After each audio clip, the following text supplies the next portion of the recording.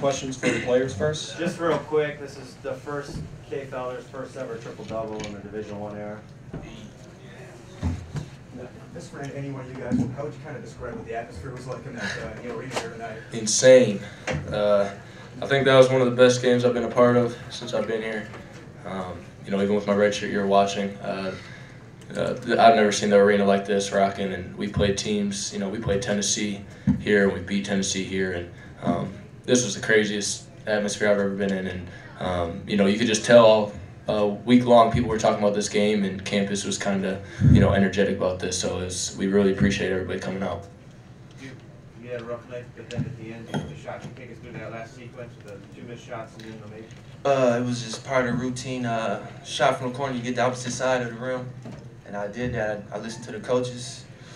I did the routine, and I don't know why Bader missed it. It was hot all night, but any other player probably wouldn't even try to get a rebound. But I just stuck to the principles, and the ball bounced, and I outjumped my man. When you missed the 2 before that, was there any hesitancy to take it? Nah, nope. Travis, 77-74, probably like 20 seconds left. I was saying to Mark, they missed this 3, that's probably game over. It's going free throws. Do you like that pressure situation? What was going through your mind there when you knew you probably hit the biggest 3 of the year for you? Yeah, I've been in those situations a lot this season. We were in a similar situation down at Callahan Hall earlier in the season, and same thing. Guy missed a shot, kick out to me, and I made it. So, I like those situations where I got to be called upon to do something and knock a shot down. But I think the best part of this game was just the way Duke picked me up after I missed a shot in overtime. And not necessarily how he made the shot, but just how he just went and crashed to get the rebound. Dude, this isn't your first buzzer beater this year. What is it about the end of the game situations that just brings the best out of you?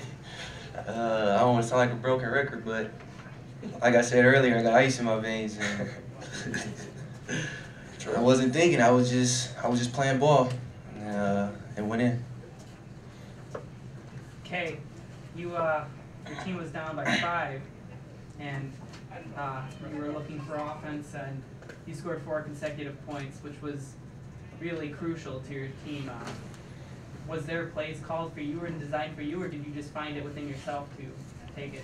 I just found it out throughout the floor of the offense. I seen the wide open lane, I took it, and luckily I was able to make those layups and hit those shots. Helped my team win. Any more questions for the players? Yeah, look, but you sensed right from the get-go, as you had seen your effort, that it seemed everybody knew they had to pick it up a notch with the energy in the building, and did it maybe more effort than we've seen from this team all year? Yeah, I think this game right here was like a stepping stone towards the rest of the season. The energy was there from the crowd. They gave it to us, and we took it, ran with it, and came out with the win.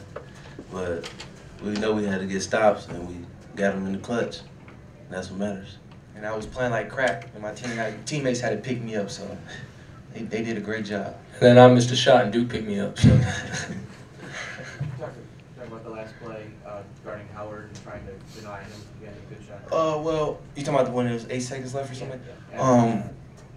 Well, we knew his strong hand, he loved going right, and we forced him to go his weak hand left. It kind of slowed him up a little bit and threw him off a little bit, and then I guess that would made him throw that long shot at the end. Travis, did you find yourself feeding off Juwan Howard? Like every time you would make a basket, you wanted to come down and match it for your team? Not really. There's been a couple different situations like that. My junior year, it kind of went back and forth with Nate Walters, but I just found open looks within the offense and knocked those shots down. And hopefully, if he was missing shots, I would like to believe that I'd still be making those shots. So, no, I don't think I was really feeding off that. I was just playing my game.